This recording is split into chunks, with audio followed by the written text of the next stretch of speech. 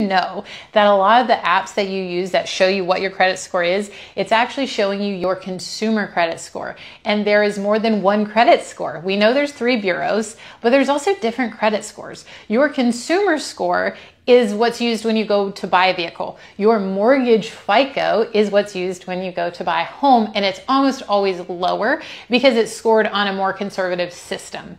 When you're working on your credit, you really need to talk to a professional who can help guide you because it is not logical. So paying a card completely off most of the time will make your score come down, not up.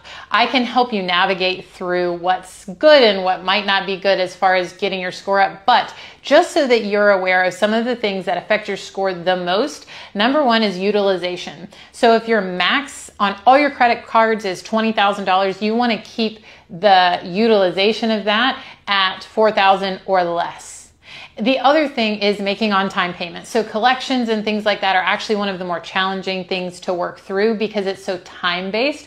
But I have some tools that I can direct you to help with that as well. Utilization is super easy. The other thing is longevity. So if you opened a credit card, 20 years ago, keep that one open, pay it on time, but having it open for a long time is really good. It shows that you're trustworthy, you can have access to credit and not overspend. That's kind of one of the things that they look at. So those are just a few